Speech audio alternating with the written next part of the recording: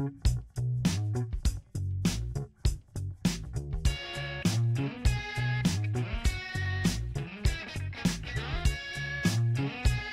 time for the Gracious Guest Show, the Gracious Guest Podcast with your host, Mike Creevy, and that is me. And I have not been to this microphone in a while, and I'm just excited to be back. It's basically all I have to say about it. And today is something I've been meaning to do for a while, and kind of put it off for a while because I wasn't sure how to...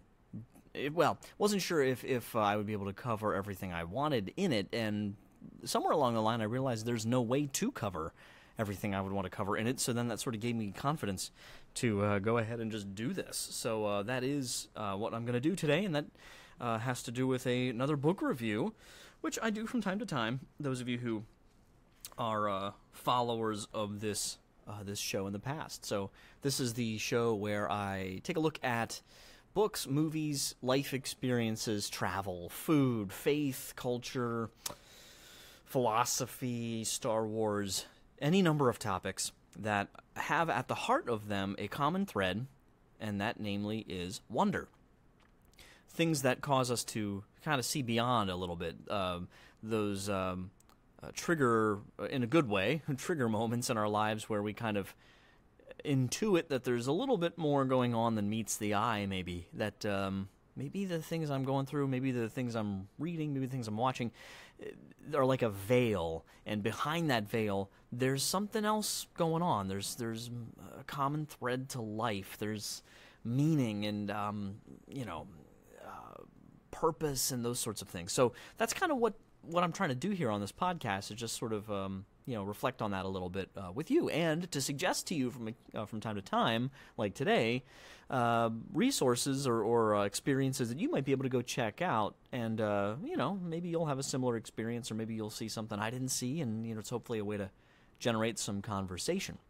And so today I want to take a look at Shusaku Endo's book Silence, and the movie of the same title. I must say I didn't see the movie, and the book, though, was written in the 1960s. It was first published in paperback in 1980.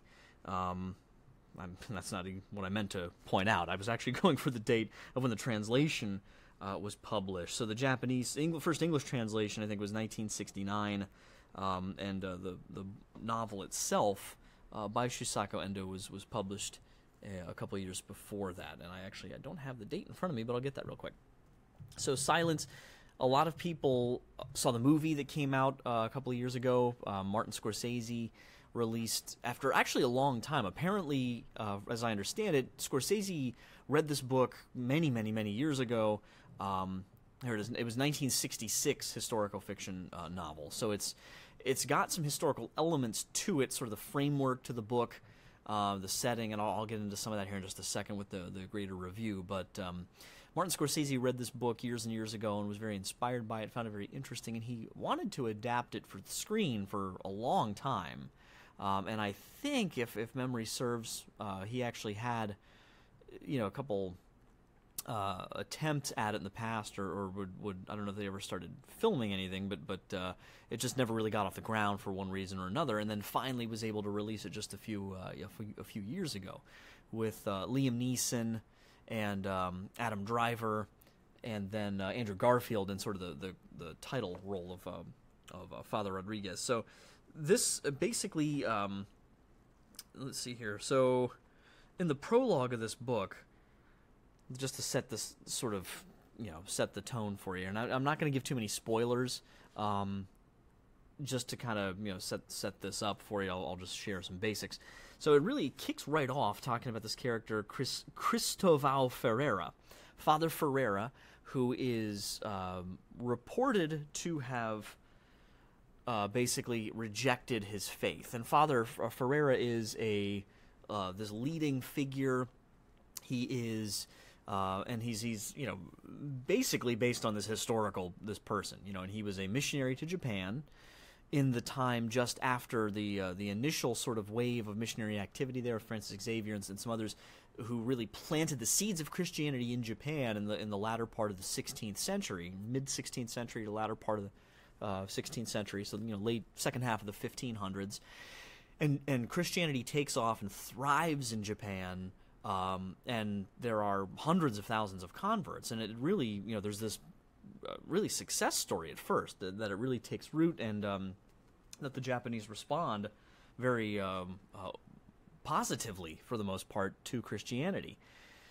And then out of nowhere, basically, this new power or new regime comes to power, and basically only sees Christianity as, a subversive European thing that is there to sort of supplant Japanese values, etc., fill in the blank. So there is a huge, radically violent purging of Christianity in Japan during those next few decades into the beginning of the 1600s, early 17th century. So what we pick up with in silence as you start reading it is that Father Ferreira, who had led this group, and basically he's like this hero, he's he's the guy who's going to be, this very Christ-like figure to go in to minister to the Christians in Japan who are suffering, to fight, to subversively baptize, and he's like this heroic champion missionary. And word comes to Rome that Father Ferreira has been captured and under duress and torture has rejected his faith, that he's apostatized, rejected Christ, and stamped on the picture of Christ called a fumie. It's like this icon, this sort of image of Christ that the government, it's sort of their test. Like if you come out and spit on or stamp on or otherwise sort of publicly reject your faith through this act, then okay, then you're in the good graces of the daimyo. So Father Ferreira does it, supposedly. And two of his priests that he taught, he basically mentored, and these young men, these young priests who are some of his best students and everything, like, they just refuse to believe it, and everybody's taken aback. They're completely shocked, and so it's Father Rodriguez and where's the other guy? Father Garupe. They're both Jesuits, and these characters, and what's interesting, again, the whole context of this book, it's based on real history. That, they are, so these guys are Portuguese Jesuits, they're serving in China, and they hear about this, and since they're close, like, they basically are like, well, we're going to go to Japan undercover and get to the bottom of this. There's no way Father Ferreira rejected the faith. And so that's kind of the background of their mission, the whole rest of the plot of the story. And the fumie, I should clarify, it's basically like a carving of Christ. It's a carved image of Jesus. So there's all sorts of terrible sufferings that the Christians are going through, all sorts of horrific torture. I won't describe any of it here. The book does. And so basically what you're running into is this sort of mystery in a sense too. Like, is it true what they're hearing about Father Ferreira? Did he actually reject his faith, or is that just all made up? Is that mischaracterized or blown out of proportion? Like, what's really going on? So they really kind of keep that sense, or Endo keeps that sense, and the narrative as you read through it is very compelling. Again, I don't want to give any plot points away, but you run into a lot of very important questions in this book. Questions and human things like, heroism, fear. What do you do under fear? That it's one thing to be afraid, kind of, okay, well, I'm afraid this might happen. It's a whole other thing to be afraid and filled with the kind of fear of like, it is happening, right? Like, I am arrested for my faith. I am being tortured right now for my faith.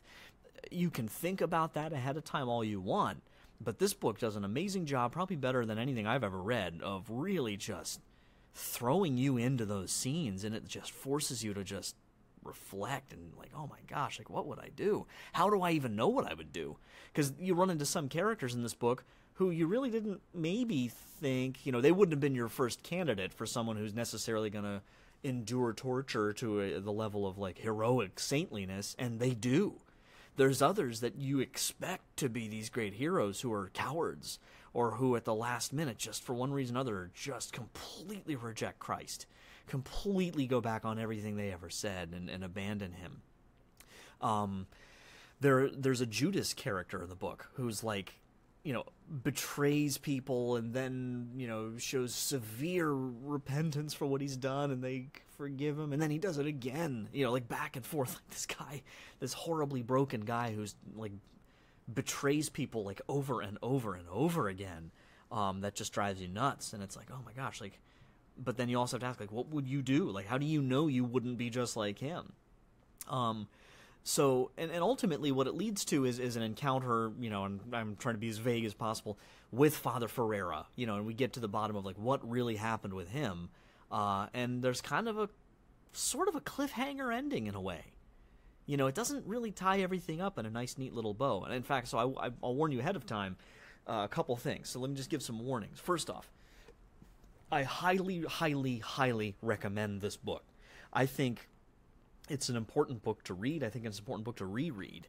I think it's an important, it raises a whole host of very important things if you're a person of faith to consider. If you're not really a person of religious faith, from a historical standpoint, from the standpoint of just human experience and suffering, and like, what do you do when you're faced with suffering, or what would you do if you were being sort of coerced to potentially reject whatever it is that you most value, and your friends and your family and stuff like that. So don't make the mistake of thinking, well, I'm not Catholic, that doesn't apply to me. You really should read this book, especially if you're interested in history too. But even if you're not especially interested in history, it's just a really great novel. I will say this, if you are Catholic, if you're Christian of any stripe, especially if you're Catholic, I would maybe hesitate to read it if you're like really on the fence about your faith. Not because I think that there's a loophole or a weakness or something with Christianity, but just because there is such intensity in this. A lot of people draw wrong conclusions from it when they're coming to it from a sort of a Christian perspective. And some people kind of, and with the movie I saw this happen too. Again, as I mentioned, I didn't see the movie, but I saw a lot of this coming out in the reviews of people like seeing the miserable, horrific situation that these people face and kind of having their faith be undermined to some degree by it.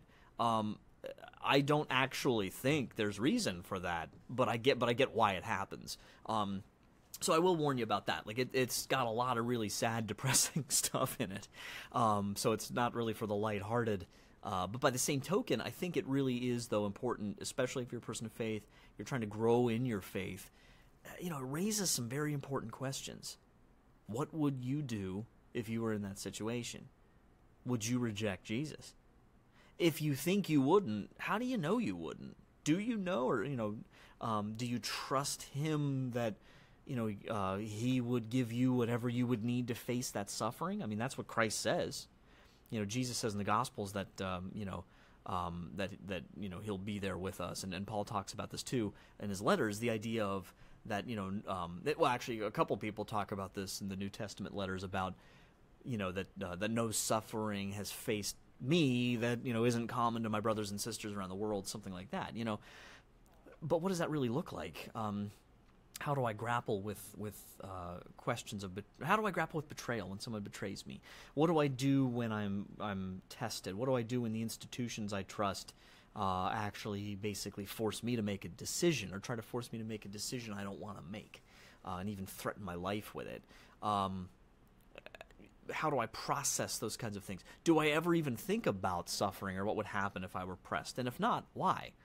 I mean, yeah, it's great to kind of, traipse through life pretending that everything's going to be hunky-dory, and just sort of, wander aimlessly through our sort of brainless screen kind of culture.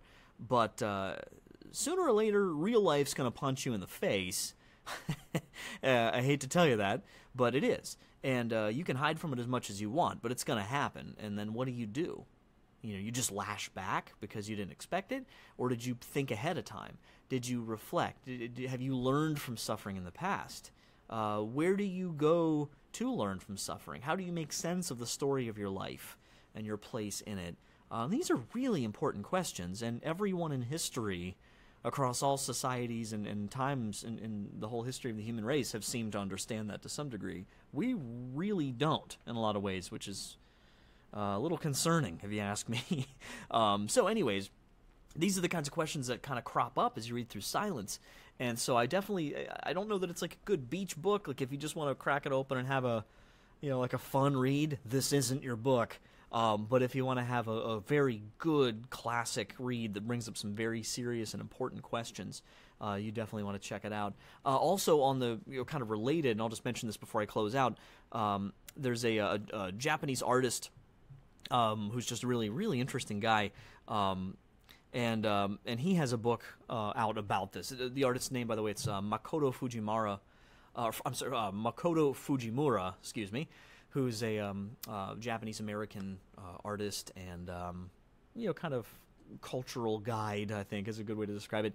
And Fujimura just wrote a book a couple years ago called Silence and Beauty, Hidden Faith Born of Suffering. I haven't read it yet, but it's got really great reviews, and he kind of pursues from his own sort of Japanese Christian perspective, looking at the heritage of all this suffering of Christians in Japan, and how you process that era where so many people rejected Christ, in those moments of suffering and temptation and torture, and then how like where does basically Christianity stand today in Japan? So again, really high reviews on that one. I'm probably going to try to read that pretty soon.